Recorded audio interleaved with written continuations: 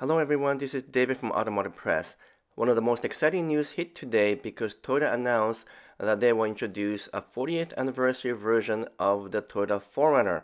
The beloved 4Runner is indeed hitting 40 years, and as you know, I've owned many different versions of the 4Runner, in fact 7 different iterations over the years, and I currently own a new 4Runner Limited. So I am very excited about the news. But this only confirms that the 2023 4Runner remains as the 5th gen, which is the current version, and the new version is yet to come. But most interesting news is that initially this year, which is the 2022 calendar year for the 2023 model year, the new 4Runner, which is a 6th generation, was supposed to come. And this is all due to the leaked dealer marketing information that was shown to us a couple of years ago, which shows that new 4Runner will indeed show up this year.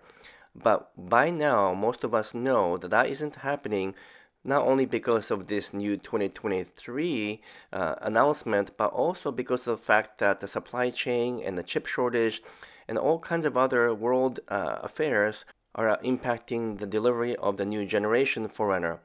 In fact, I think that the 4Runner has been delayed by over a year, maybe up to a year and a half, but this was not planned by Toyota.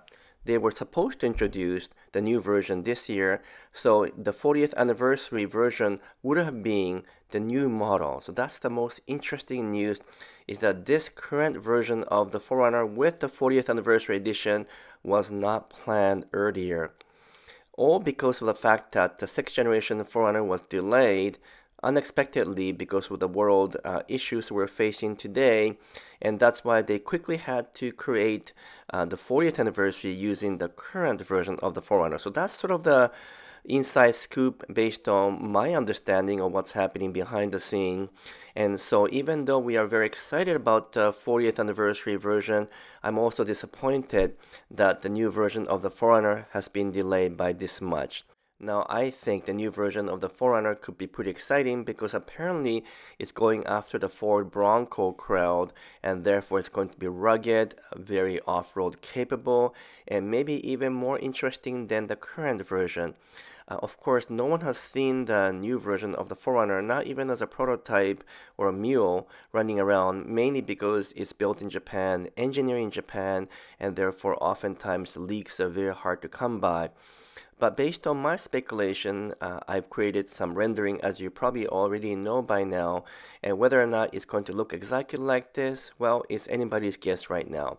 But what I can say is that because the 2023 4Runner has been announced already with the special edition, I am 100% sure that the 2024 model year 4Runner will indeed be the new version, which is a 6th generation.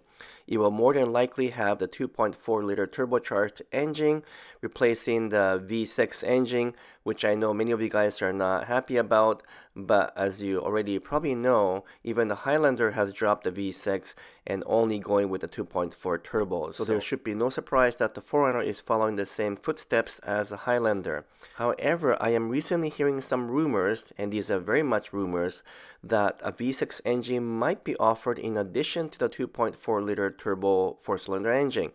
And that could be part of the TRD Pro package. Now, I have my doubts about it. I really don't think Toyota will offer 2 different types of engines in the same lineup. Not for a model lineup that is currently producing about 150,000 units a year. There's just not enough volume to accommodate 2 different types of engines altogether. But I am very confident that there will be a hybrid version offered in the 4Runner. They have to, because they're electrifying everything. So my best guess still at this point is the 2.4-liter turbocharged 4-cylinder as a base engine, and then the 2.4-liter turbo with a hybrid system for the TRD Pro or the new version of the 4Runner flagship model, which could be something like a 4Runner Platinum or maybe even the 4Runner Capstone. Who knows? These new models could show up in the 4Runner lineup just like the way they showed up in the Tundra. So those are some of the interesting comments about what's happening in the world of 4Runner. I'm going to be also talking more about the powertrain and the technology in the new 4Runner in upcoming weeks, so stay tuned for that.